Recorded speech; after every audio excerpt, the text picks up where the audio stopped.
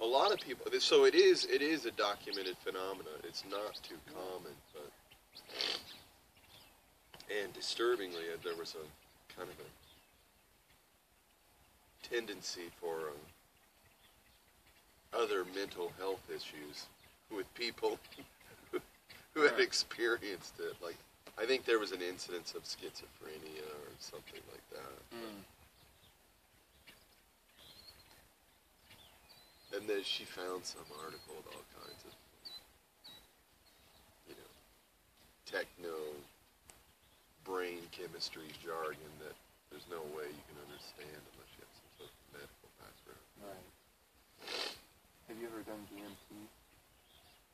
I really have never done anything, but like any of this other stuff that you hear people talk about, salvia